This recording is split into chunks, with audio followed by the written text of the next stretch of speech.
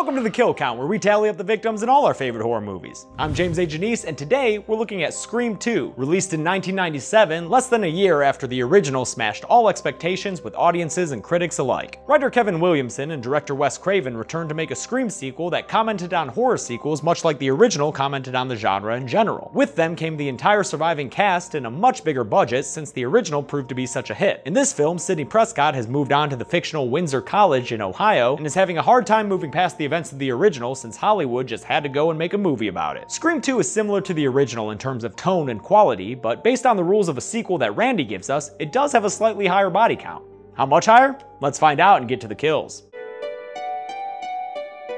Scream 2 has a similar opening to the original, killing an established actress to kick off the movie. This time it's Jada Pinkett Smith playing Maureen Evans, a chick who is not excited about the new movie Stab. It's a dumbass white movie about some dumbass white girls getting their white asses cut the fuck up. Her boyfriend Phil convinces her to see it anyway, so they settle in and watch scenes that are a carbon copy of the original film, only with Heather Graham as a fictionalized Casey Becker. Phil heads to the bathroom, only to find the urinals occupied by a couple of nice ghost faces, so he steps into a stall where he overhears some weird noises from the next toilet over.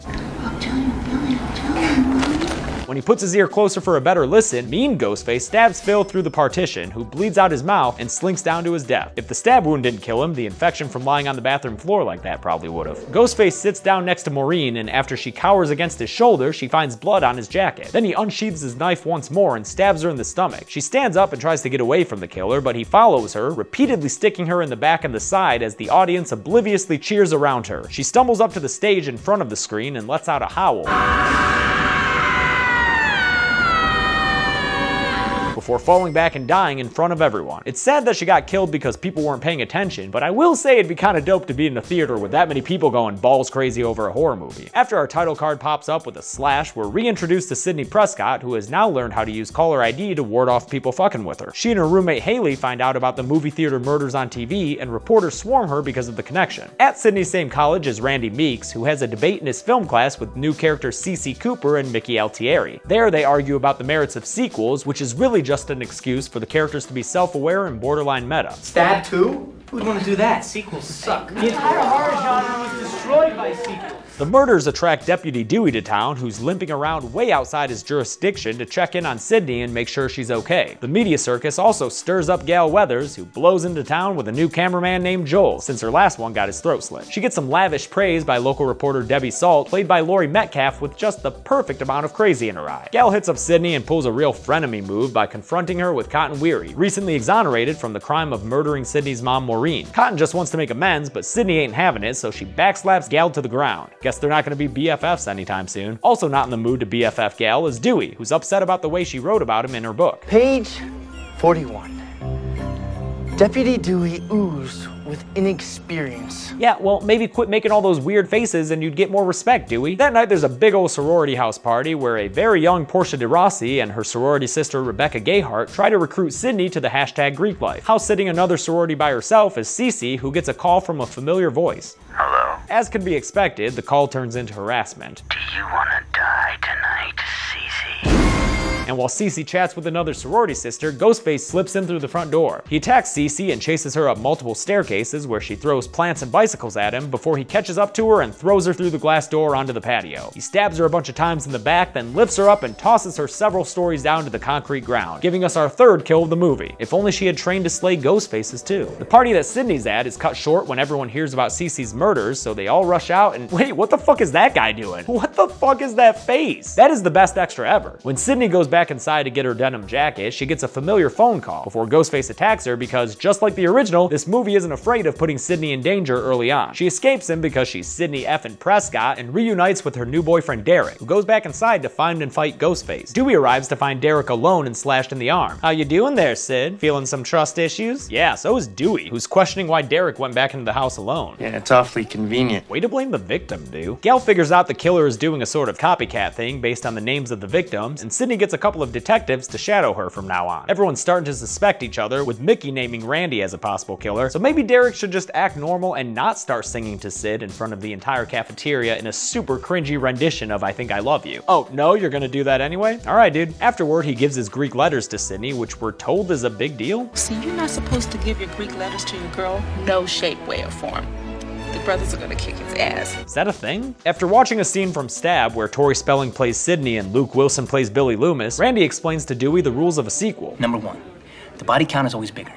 Number 2, the death scenes are always much more elaborate. More blood, more gore. Dewey, for his part, continues to make ridiculous faces. In the school theater, Sydney rehearses the play Agamemnon, where she plays Cassandra. During a seizure-inducing chorus scene, she starts seeing Ghostface in the crowd, but she's not sure if it's real or if she's just freaking out, man. Derek shows up at the perfect time to seem suspicious, so Sydney tells him to go on and get. While hanging out on campus, Randy answers Gal's phone to find Ghostface on the other end. He, Gal, and Dewey try to figure out who's making the call. And whereas in the first Scream it was suspicious when Billy had a cell phone, I guess by 1997 they were much more common since everyone on campus seems to be rocking them. This prevents Gal and Dewey from tracking the killer down in time to save Randy from getting pulled into Gal's van by Ghostface, his screams and struggles being drowned out by a bunch of youths walking by blasting Cottonmouth Kings. Suburban life! Gal and Dewey eventually find Randy's body in the van, streaked with blood. I was always devastated by the loss of my favorite character, but I also always thought that it looked like someone just squirted a bunch of ketchup all over him there. Little hot dog Randy. In the library, Sydney gets some creepy proto-AOL messages from the killer, and then Cotton Weary shows up, bugging her about doing an interview with Diane Sawyer. It's Diane Sawyer. Hello? He gets roused up enough for the detectives to slam him up against the wall and take him into the police station, where Cotton gets upset with the way he's being treated. Could I please remind everyone here that I'm an innocent man? Yeah, well, maybe start acting like it, dude. He's not the only one being affected by this. Seems like everyone's on edge, with Gal cussing out Debbie Salt and cameraman Joel quitting his job out of fear for his life. Dewey and Gal manage to bond though, so they take Joel's tapes to the university auditorium to see if they can find any clues. Dewey finds a hot one. No, not that pervert. Another tape with footage of the kills. They spot Ghostface in the projector booth, and during the ensuing chase, Dewey and Gal get separated. Gal watches through soundproof glass as Dewey gets stabbed in the back by Ghostface yet again, spitting up blood and sliding down the window in dramatic fashion. But he doesn't make it onto the kill count because, spoiler alert, this movie just repeated the same dead Dewey fake out as the original. Gal manages to lock Ghostface out of her room long enough for him to get bored and do his disappearing act. After Sydney and Haley leave with their detective detail, Derek gets ambushed by his frat douche brothers who are mad at him for giving his Greek letters to Sydney. They tie him up to the theater set design and engage in some really weird hazing ritual because they're so cool and fratty. Hashtag Greek life. In their cop car, the detectives make a couple of shitty and borderline inappropriate jokes. We tell you,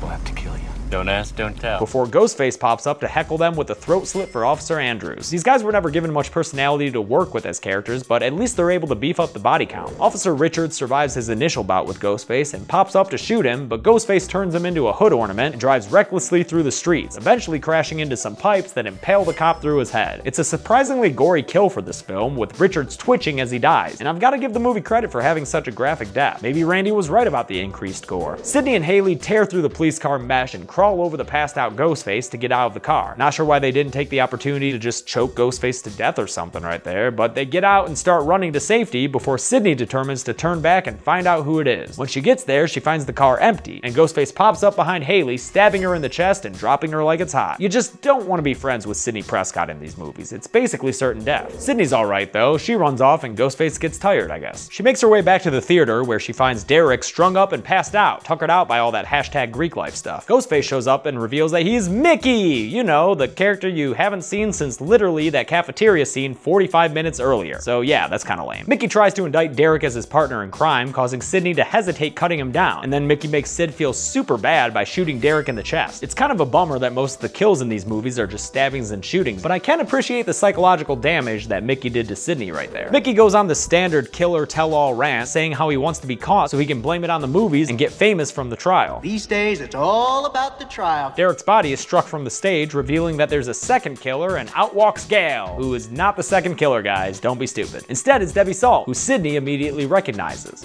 Mrs. Loomis? In other words, that lady is Billy's mother. Yep, her motive's a lot simpler than Mickey's. You killed my son. That's right, classic Pamela Voorhees-like revenge. She shows off her crazy a little more by shooting Mickey a couple of times, who, as he's falling down, shoots Gal in the gut, causing her to stage dive into a table. Debbie goes over her whole plan to frame Mickey as the sole murderer here before Sydney hits her with a beer bottle and gets away. She takes an axe to a bunch of ropes behind stage, essentially attacking Mrs. Loomis with college theater production design. There's a big ol' ruckus on stage with swinging lights and fake flickering flames before some cardboard bricks quick knock Mrs. Loomis down and bury her. She's not done yet though, popping out to attack Sydney for another round and actually getting pretty close to stabbing her before Cotton Weary shows up and holds both of them at gunpoint. Debbie pleads with her crazy eyes and tries to turn Cotton against Sydney, but Sydney knows how to win over Cotton's heart. Bet you that Diane Sawyer interview's looking real good right about now. Consider it done. Can't beat Diane Sawyer, Deb. Cotton shoots Mrs. Loomis, and this actually does kill her, if you couldn't tell by Laurie Metcalf's exquisite dead body face right there. That's a decade of Roseanne acting paying off in a big way. Still, the survivors are a little concerned. I always come back. And rightfully so, since Mickey pops up like a whirling dervish before the ladies shoot the shit out of him, finally killing him for real and giving us our 10th and final kill of the movie. Sorry, Mickey, if you had played dead a little bit longer, you might have been able to just sneak out of there after they left. Just to be safe, Sydney puts one more bullet straight into Debbie's forehead. I'm glad you're safe here, Sid, but I am a little concerned about that kind of overkill. Once again, the movie ends with Dewey alive and wheeled out on a stretcher, this time Gale going with him instead of filing a report. Sydney directs a gaggle of reporters over to Cotton to give him the fame he so desperately desires, then walks off into the quad, content with a job well done in a pretty solid sequel. What do you say we get to the numbers? 10 people died in Scream 2, 3 more than in the original, so I guess that rule about higher body counts held true. 6 of the victims were male and 4 of them female, giving us a bit more balanced gender distribution than in Scream 1. With a runtime of 2 hours flat, we got a kill on average every 12 minutes, which is also a bit more frequent than in the original. I'll give the golden chainsaw to Officer Richards. He didn't have much of a character, but his death was so much more graphic than anyone else's in the film. The little twitching almost makes you feel for the guy, and the various angles we see it from just drive home the fantastic practical effects. Dull machete for lamest kill goes to Derek. Pretty hard to get more unimaginative than a single slug to the chest. And there you have it. Released in 1997, Scream 2 is a surprisingly solid follow-up to the genre-changing original, with everyone in the cast and crew excited to make it, despite some frantic production issues. Next up, we'll be looking at Scream 3, which had even more production problems and was not so solid of a sequel. But until then, I'm James A. Janice. This has been The Kill Count. Hey guys, thanks a lot for watching The Kill Count for Scream 2. Like always, I want to thank Bloody Disgusting for continuing to post my videos on their site. I also want to thank patrons Hulk0509 and Nathan Smith. If you want to be a patron and support me on this channel so that I can release more content for you more frequently, check out my Patreon at Dead Meat James. There's a button right over there that you can click. And I'll see you next week. Thanks a lot, guys.